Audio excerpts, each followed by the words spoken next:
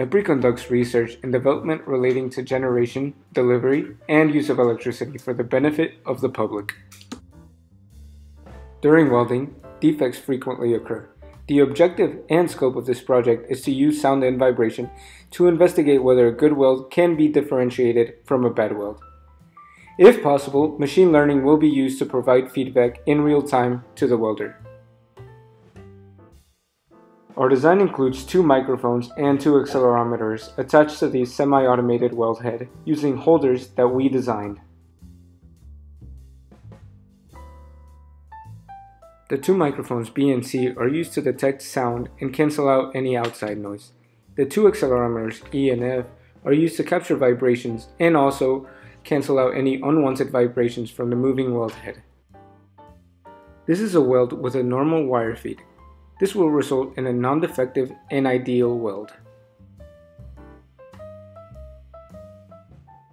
You can see that the normal wire feed weld results in no major spikes in our FFT or charts.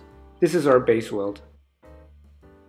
A high wire feed weld is where the wire feed is positioned too high, resulting in a dripping and puddling of the weld.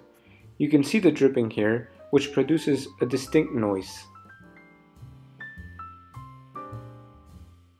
The noise from the high wire feed causes spikes in our FFT and charts, which indicates that a possible defect is occurring. A low wire feed weld is when the wire feed is too low, causing the line to drag on the surface and makes the wire excessively vibrate. Our charts from the accelerometer show a clear indication that the wire feed is dragging and potentially creating a defect. Based on our testing and analysis, we developed some parameters to send an alert to the welder when the wire feed is either too high or too low. Future applications of this project will be used in nuclear power plant welding operations. Utilizing the conclusions reached from the data analysis, welding can be done with excellent quality control. This will increase productivity and reduce costs to the power companies.